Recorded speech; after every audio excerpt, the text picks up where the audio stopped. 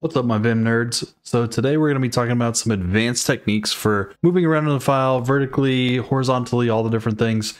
If you haven't checked out the last video, I'll put it at the link in the top and you can go check it out. This is part 2. So, I mean, obviously if you aren't subscribed yet, like, you know what to do.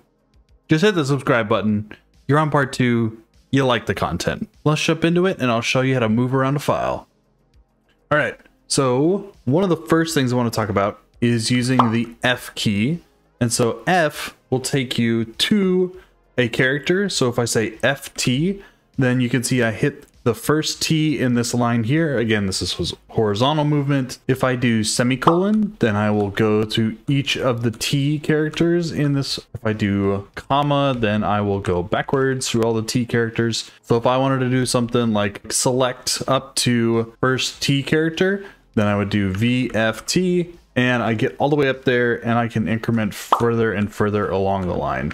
So this lets you navigate horizontally. You can also do the T character. So F will take you to that character and T will take you right before it. So if I do TT, then I'm right here on the U of input right before it. And if I go backwards and I try to select that, you can see I only select everything up into that character. So if I did, VT open parenthesis, I select everything until the parenthesis, but not including that character. If I wanted to go backwards, then I would do the capital letters. So capital F will do the same thing, just going backwards. So if I do FT, then I do the same thing and I use the same semicolon, but this time it goes backwards, and then comma goes forwards, which is the opposite because I use the capital F command. There's a similar way to search through a file. So if I do a / and I look for, let's say, marker, then I can hit enter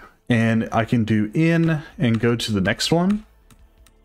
And that'll take me all around the file and wrap. If I wanted to go backwards, then I do capital N and that'll take me back to the previous marker, which has been selected. I have an incremental search going here. So it'll highlight, this is actually a Vim setting. So I'll put a link to my dot files in the vimrc. Also, I made a video about this. So if you haven't checked that out, check it out on having like your tmux and your Vim configuration set up. And this is nice to be able to check, if you're doing a regex matcher. So if you did all the digits and then anything with the parenthesis after that, you can see things are changing and it highlights the 4 there. If I hit enter, then I can do in and it highlights all the numbers that have a parenthesis right after them. If I wanted to search backwards through a file, I can do !mark and then marker, and this will do the same thing again, inverse. So if I do in, I will go backwards through the file. So I'm going up, and then if I do a capital N, I go down because I'm doing the !. / will take you from the top going down, and then !mark will go from the bottom going up. Whenever you need to flip between like the different curly braces, if you need to highlight a function, you can use %. And so if I do that, then my cursor flips between these two. So if I do a V %, then I highlight all of this. If I do a capital V, then I actually get all of the selection there. And if you want to jump to the top or to the bottom, you can actually hit O and it'll flip between those.